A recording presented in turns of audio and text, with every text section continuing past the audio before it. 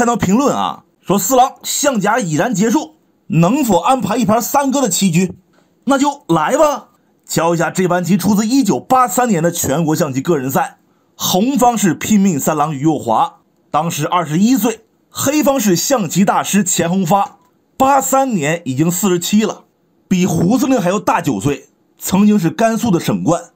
好，上来之后啊，三哥先补个象，钱大师中炮，红方正马，黑方正马，红方直车，黑方也是直车，红方再来个正马，黑方边马，三哥冲了个骑兵，红方选择很多呀，冲三兵，冲骑兵，进炮过河，平炮亮车，这把是冲骑兵，钱大师提车，红方平炮对子儿，黑方吃车，红方踩车，黑方横车，这就换掉一个，黑方横车，准备跑到右边来欺负这马，红方也是横车，黑棋一抓，红方跳拐角马，对，只能跳拐角马，黑方冲棋卒活马，红方把车一亮，晒是太阳，黑棋下停稳，补个士，让红方没有进去抓炮骚扰的棋，红方进了3步车。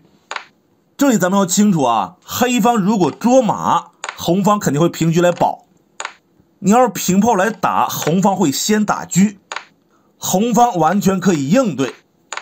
钱大师做了一下调整，先平炮，三哥兵3进1，拱掉肯定不合适啊，红方车一吃捉着马，当时就不管了，进车到下2线，给这马盯上了，逃马肯定可以啊，往上跳呗，但他没有，进兵过河，弃子攻杀了，黑方吃马，红方进兵来拱，黑棋退到底线，要是此时平车再抓，黑方可以退炮来保，也是问题不大，当时就没有再追着不放，先补个士，钱大师平车抓兵，红方拱炮，这里甩到棋盘右边，红方趁机捉马，黑方往上一窜，没法再捉了，有车看着，怎么整啊？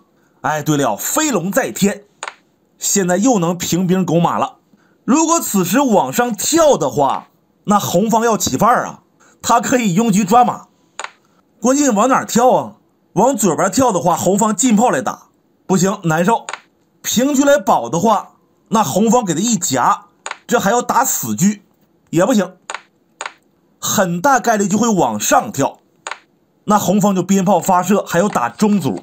如果你一冲，那红方再平炮一拉，这个棋也不太好啊。当时钱大师呢就不逃了，直接鞭炮发射，爱咋咋地。红方拱马，黑方退回来，马一走，中卒没跟呢，三哥进炮来打，立中炮那还了得吗？先冲起来再说。红棋补个象，这招很有必要啊。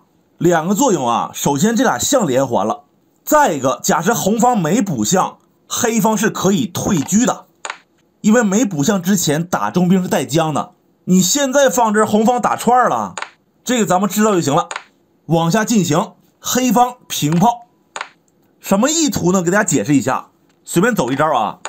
黑方本来是想平车卡象眼下底炮，但是红方肯定会拦一手，因此黑方肯定要改变顺序，先进炮，再平车下底炮。好了，咱们看一下三哥怎么处理的啊，走得非常好，平炮视角，一招就化解了。要是再这样，就把自己坑了，红方会打你的死车。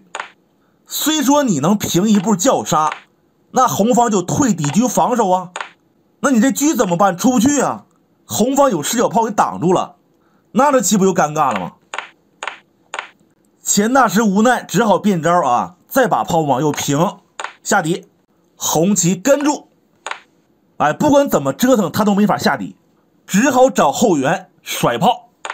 三哥平兵，黑棋把前炮一挪，要跟红方换，多子儿就是牛啊，红方粘住就是不换。下一手棋有意思了，我觉得当时钱大师子儿没拿住，应该是脱手了，他把炮放在这儿，红方一拱，黑方再平炮对炮，那刚才直接对多好啊，三哥乐坏了，白冲了一步兵，先不管他，进炮打炮，黑方用示意条，红方在进车抓这个炮，这里就退了一小格，红方在退炮打车，好像只有压够顶了放这儿。此时红方送中兵，黑棋吃掉，红方进炮打中卒。哎呦我的天呀，要抢空头了！这个棋有些为难了。首先这小卒是保住了，第二黑方这炮很危险，容易被捉死。真想保炮，只能说先给马跳出来，红方打卒，黑方再跳马。但这样走红方肯定是占优的，毕竟有空头炮啊。黑方阵型也比较散乱。那咱们看一下当时的选择，黑方这里是落士，这也是最顽强的招法了。红方打中卒一将，黑方垫象。之所以没垫马，是怕红方往左平兵啊。下一招红方踩车，这是必走之棋。黑方一躲，红方在抓死炮，跑不掉了，只好走别的，平车抓兵，往右平。黑棋跳马，红方吃炮。哎，三哥把失去的抢回来了。下一步钱大师走的有问题，他应该是退个车，随时可以放在中间呢。而现场随手跳马踩双，这是个眼光招。红方捉马，黑方果然上当，把这个兵给踩了。这里还是应该退车，红方吃马，黑方就捉炮，炮一躲再把红方给干掉，还能坚持一下。现实随手踩了个兵，往下看红方落象给马腾位置，黑方这时候退车，完了。红棋来到巷口，你没法捉炮了，这里给马压住了。红方吃边卒捉这个马，这马有3个点，但是只有2个能跳，当时是退到底线。如果往这儿蹦的话，那红方就退炮再平炮打串，这也是要丢子啊。当时就退到底线，红方下底一抓，黑方用车来保，红方进炮过河，一招毙命。这炮往这一放，钱大师认输了。怎么输的呢？因为不管你怎么走，红方都是这样捉你的死马，没法弄啊。你这个车刚好不能放这儿，马脚吗？你往后退，红方也是这个，怎么走都是丢马，太气人了。这中了三哥飞刀了，最后就是多子胜定了。大家可以继续在评论区点播，但要切记，棋局必须得是真实存在的，其他没什么了。就这样，咱们下期再见。